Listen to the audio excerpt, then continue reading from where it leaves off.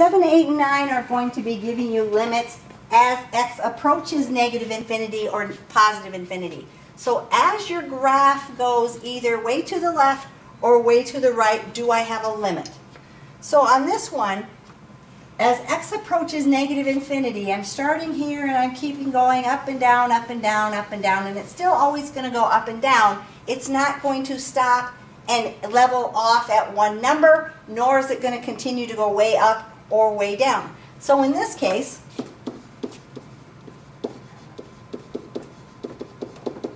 there is not a limit as I go towards the negative direction.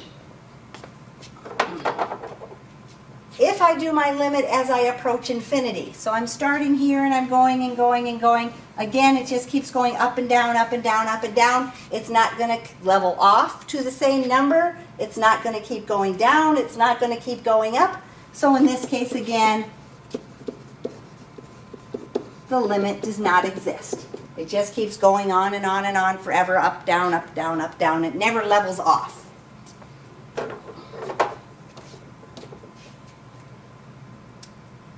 Number 8, I am looking at my function as x approaches negative infinity. So as I approach negative infinity, now this graph levels off and it approaches negative 3. Here, as x approaches positive infinity, I'm going and I keep going this way, this way, this way, this way. Again, you can see the graph levels off. And again on this one, it levels off at negative 3.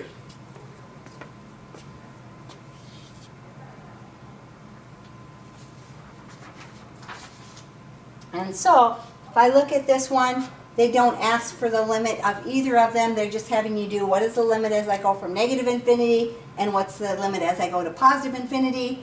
Happens to be that they both ended up being negative 3.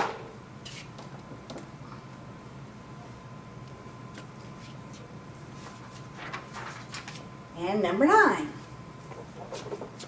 I'm finding the limit of my function as x approaches negative infinity. So as I go this way on my graph, notice it's just going to keep going up, up, up, up, up, up, up, or at least we have to assume that.